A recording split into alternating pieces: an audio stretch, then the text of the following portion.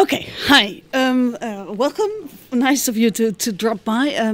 Please tell me what's your name, what's the name of your company, and what does it do? Okay, I'm Eric Mackay. I'm from Vevo, and we're the world's #1 music video streaming platform. So that means that just like Spotify? Yeah, but with audio-visual as opposed to audio only. So with video, yeah. Most people will know of Vevo from Vevo on YouTube. So we provide most of the major label content through to YouTube, as well as a lot of the independents. But then in certain markets, we also have Vevo.com, our mobile apps and connected devices such as Google TV, Boxy, Roku, Xbox Live. Yeah. So what's your unique selling point? Our unique selling point is really about monetization. So the whole reason that we were created by Universal and Sony was to bring back the power away from YouTube in terms of how they monetize music video. So we sell our ad inventory at a much higher rate than YouTube sell. So the idea is that before Vevo, if someone like Beyonce was creating a video and it cost $500 million or $500,000, however much she wants to spend, it probably would never have recouped the cost. Now that we exist, we charge much higher rates, so you recoup the cost of creating much more entertaining video products. So more video products can then be made. So it's really about monetization. So won't the price of making a video will go up then? No, not necessarily. I think because of technological advancements, the price of making videos has actually come down, but we allow people to recoup that investment a lot quicker, which means they can actually make money out of video. There was a very long time where music videos were created as just a promotional vehicle. And people would always go, well, I have to spend that money on creating the video, but it's lost money. Now they can see it as I can create a product that's a new product alongside a single that actually has its own value and can generate revenues alongside that. So who's your target audience? Everyone. Absolutely everyone. Well, everyone who loves music. Yeah, we have no objections to any type of music on Vevo. So the idea is about giving our consumers the music that they want to listen to wherever they are, whenever they want. So we have pop, we have rock, we have classical. We have a huge long tail of content, and it's really about working with the labels to help them monetize that content. But we're home for everything. So how many customers do you have at the moment? How many people pay for? We're free to consumer, so it's completely ad supported, but we serve up 4 billion music videos a month globally. Wow. Wow.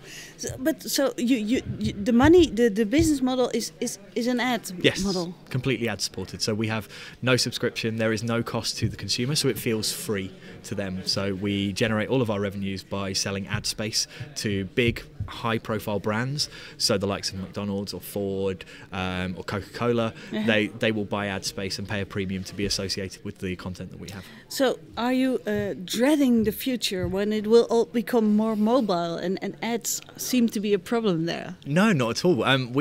We embrace mobile. We're available on all mobile devices as it is, and we monetize the streams in exactly the same way. We see the video as just being a video, and we don't really look at the device that it's on. We try to make sure that if I have an iPhone and you have an Android, that we can both watch that same video and the experience is the same. And the ads around it as well? Yeah, so we only use, primarily use pre-roll video advertising. So there would be a video ad beforehand, as if you were watching TV.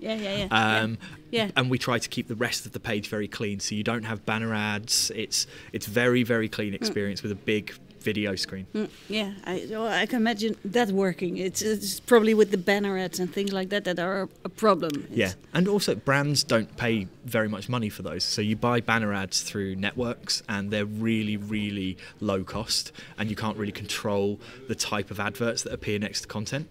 So one of the things that we do is we work really closely with brands to make sure that the advertising creative that they deliver to us is relevant to the audience, and that we're targeting in the right way to make sure that they hit their targets as well as us hitting our targets to pay revenues back to the labels. So do you sometimes say no to brands? If like, for instance, a diaper company would want to buy ads. Yeah, I think if somebody wanted to sell diapers and all they wanted to do was target One Direction, there's probably a problem there. But you know, we try and build a campaign that works for the brand. So if somebody wants to advertise diapers on Vevo, you know, we can look at the types, the demographic that they would need to hit in order to do that. And instead of them saying, so we want to be around One Direction, we can go, well, have you thought about maybe this artist or this artist? Someone who talks to an older female audience. Exactly, yeah. What's your biggest challenge? Life. No, sorry. No, concerning your company. Our biggest challenge is probably about growth and trying to move into new markets. So we're available globally on YouTube, but Vevo.com and our mobile apps are only available in a handful of countries at the moment. So because of our ownership structure being Sony and Universal, we need to make sure that when we move into a new market, we're completely legal. So we have to make sure that we have the publishing rights, and we've worked with the collection societies, and also bringing on new relevant content, because for us, we're about to launch in the Netherlands, and it's really important that we work with Dutch labels to make sure we have Dutch content, because us arriving in a market and going, here's Vevo from the US, enjoy it, doesn't really work. We have to have a really localized voice, so we have relevant content, and we will have a site that will be programmed in Dutch, and it will speak to the local market. So it sounds like a time-consuming process. Thankfully, there's about 150 of us. Okay, yeah. So they can all go to different parts of the world. And well, the biggest lesson so far? That's a really tough question. Again, life. No. I think the biggest lesson is probably from the European side of the business is more about the localization. I think as a US company, they've always looked at the world with US eyes, and actually as we move into new markets, the need to be relevant, and I think everybody in Vevo has started to learn, actually, you know, the independents aren't as important in America as they are in Europe. So the UK, for instance, a huge percentage of the UK music market is made up of independents. So we've worked really, really closely with AIM, the Association of Independent Music, to really talk to their labels and help them to understand the benefits of being on Vevo. Mm-hmm. And I think that's probably our biggest learning curve, is just trying to understand each market for its own merits and treat it as an individual market. Yeah, okay. And that's a problem that came by a few times today. It's still quite difficult that every country has its own rules and its own... Yeah, completely. And you know, if you look at a market like France, where legally 50% of the output on broadcast has to be local language, so we can't necessarily say to people, you have to listen to 50% of your music as this, but we can program it so we're promoting local artists. But then there's lots of advertisers who will deliver creatives to us and say, well, we want this to run across this market, this market, this market. It's actually illegal to run adverts in France that aren't in French. So we have to then go back to brands and say, you know, you have to translate your creative, otherwise we can't take the creative. So you know, there's a lot of things we're learning as we're going, but being local and being relevant in each market, I think that's the key to us moving forwards and actually growing. What makes you enthusiastic when you look at the music industry? I love music. I love music so much. But music is something else than the industry. Yeah. See, I love the business more than anything. Oh yeah, the business? I was a really pathetic child. When I was 12 and I went into my school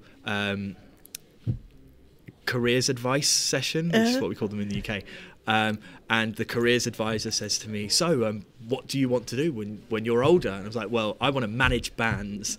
And he's like, well, not many people do that, and maybe have you thought about joining the police? And I'm like, I don't see how either of those two kind of relate to each other.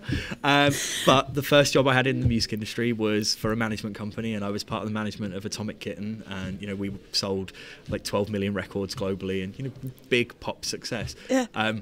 I love the fact that the music business is constantly changing. You know, we have, as an industry, have a product that is mass market, and it's very easy to duplicate. So we have to be so much more adaptable and aware than a lot of other markets. We have to be ahead of the game all the time and look at what the future is. And I think the future for the music industry is the most exciting thing, because it could be anything. What has been difficult to accept? Because you are very enthusiastic, but a lot of years I've been here, were a lot of people complaining, saying, well, there is no money, there's no right stuff, and it wasn't too much optimism then. Well, I think if all you look at is, oh, where's the money? Is that it's all gone? There's no money left in the industry. No one buys CDs anymore. It's like, you're in it for the wrong reason. It's like music is about being creative, and whether that's you're a creative person making music, or you're a creative business person working out the solution to the problem. And I think if you start to get downtrodden about how difficult it is and where's the money, go and work somewhere else. Like the music industry, it should be about it being exciting and it being challenging, and every day should be fun. You feel like you're having a nervous breakdown, but you should at least be getting excited at least once a day about the fact that either you've heard a new band or a new company's come up to you and said, we've got this great idea, we'd like to work with you. So there has to be something that gets you really excited every day. Otherwise, go and be a banker. Okay, finally, what's the most important trend you see concerning music and technology? It's probably about it. Probably from my point of view, not necessarily Vevo's point of view, is really about